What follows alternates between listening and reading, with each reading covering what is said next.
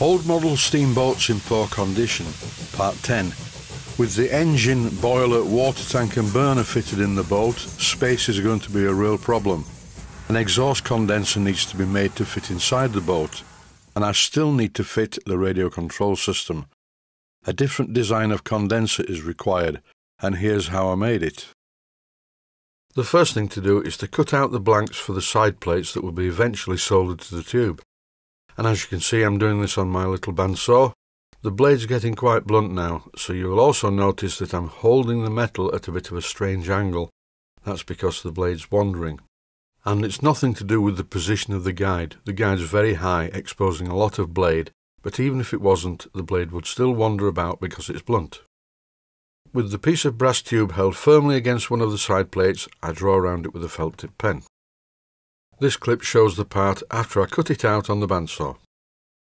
And now, to make sure that both of these parts are the same, I put part A on top of part B and draw around that. I could hold the tube on the second part, but then it might not be in the right position, so it's logical to do it this way. And then it's back over to the bandsaw with its very blunt blade to cut out the second part like this. I purposely cut on the outside of the line because now, using this disc sander, which is part of my belt sander, I can clean up the part precisely to the inner edge of the line, and the inner edge of this line corresponds with the shape of the other piece. These days, disc sanders are generally built into belt sanders, and they're very useful until you have to change the sanding disc, which is firmly stuck to the aluminium mounting. I spend a lot of time in my workshop making these videos and generally building models, so I really don't like jobs that are non-productive, not creative, and take too long to do.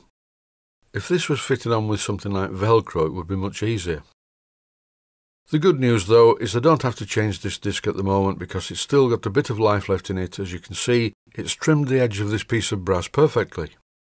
To get a really smooth finish though, I'm going to move over to the belt on top of the belt sander. And in no time at all, I have two very nicely shaped supporting plates for the condenser. After holding the tube in its approximate finished position and drawing round it with a felt tip pen, this gives me an approximate position where the tube is going to be soldered. But before I do that, I need to drill and tap some holes in these plates. I've marked the position where the holes are going to be drilled using a felt tip pen. The first felt tip pen mark on the brass was in the centre, but I couldn't really get the centre on the curved part.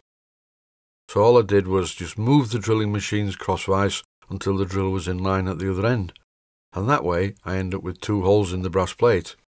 I would normally recommend using a centre drill when drilling holes in sheet metal, but brass is quite soft, so just for a change I drilled the pilot holes with a 3/16 drill. Then I drilled them out to tapping size for 5/16 by 32 threads per inch. And the tapping size for 5/16 by 32 threads per inch, which is an ME thread, is 9/32 of an inch. And that is two drill sizes down from 5/16 of an inch, which is generally fine for ME type threads. ME stands for Model Engineering. Now I have a basic kit of parts to make a horizontal condenser oil trap. And the next thing to do is to fit the fittings. These are 5/16 by 32 double unions.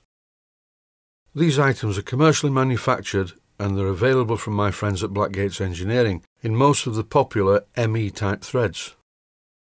Yes, I could make them myself, but apart from it's very boring making these, it takes time, and time is money. Making these for me is engineering for engineering's sake. And now the exciting part. This is some flux that I bought. And what I'm doing in this clip is giving the edge of the brass tube a really good coating of this flux. And with the brass tube in the correct position on the side plate, it's time to solder it all together. I did actually video the complete soldering sequence, but most of the video that I got wasn't really watchable because my hand and arm got in the way. But here is a shot down inside the tube once it had been soldered. When this assembly had cooled sufficiently so I could handle it, I turned it over and accurately positioned it on the other side plate, and here I'm soldering it in place. But this time I do have video of the soldering process because it was much easier to film when I was doing it on the outside. In this clip I'm just demonstrating the use of flux. When I brush the flux on the metal, as you can see, the solder flows wherever the flux is. When making a soft soldered component like this, I would clean up the solder by dipping the brush into some water and then cleaning off all the burnt residue before I let it cool. And now it's time for the big clean-up. I don't think I'm going to paint this condenser, so I need it to look fairly pretty, even though it's going to fit right down in the bottom of the boat. I clean it first of all with emery cloth, then a piece of Scotch-Brite, and then I polish it using the polishing spindle. I don't really need to clean this component to this extent, but you must admit it looks a lot better than it did when I was soldering it and when I cleaned it up with the emery cloth and the Scotch-Brite. So now I need to make a simple mounting to mount this part into the bottom of the boat, and this is the idea I've come up with. I'm going to machine slots in 2 pieces of mahogany. This is the mahogany that I have a lot of as well. This is really good quality wood, and it's currently in the machine vise on the milling machine.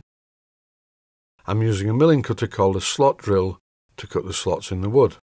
Because wood is much softer than metal, I can actually cut this full depth in one go. Although the first cut is not full depth, I took a test cut first to make sure it was going to work. The slots need to be deeper than this, so once I made this test cut on the mahogany between the 2 marked points, I cleaned off the wood chippings with a paintbrush, and then I increased the depth by turning the handle and lowering the cutter down into the work. And once I adjusted the depth of cut to the right level, I adjusted the depth stop so that when I cut the other slot it would be exactly the same as this one. This clip shows me cutting the second slot, and after I've said this part, I'm going to speed up the video. I was beginning to think that my lifespan wasn't long enough to get to the end of this sequence, and now, here is a finished condenser oil trap, and as you can see, it just sits in these pieces of slotted mahogany. Before I can fit the condenser into the boat, I need to shape the bottom of these pieces of mahogany to fit the curvature of the hull, but eventually I will just place the condenser complete with the wooden mounting rails in the bottom of the boat with a generous amount of JB weld spread underneath the mahogany mountings. And after 24 hours, when the JB weld is cured, I can simply lift the condenser out of the slots, leaving the slotted supports inside the hull.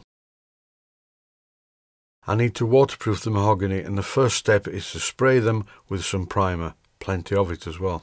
I will be painting the entire inside of the boat, purely from a cosmetic point of view, but any wooden parts in the hull need to be perfectly waterproof because there's going to be water inside the hull. I don't think much is going to come in from the lake, but there will be some water coming from the steam engine, and it's always better to waterproof wooden parts anyway.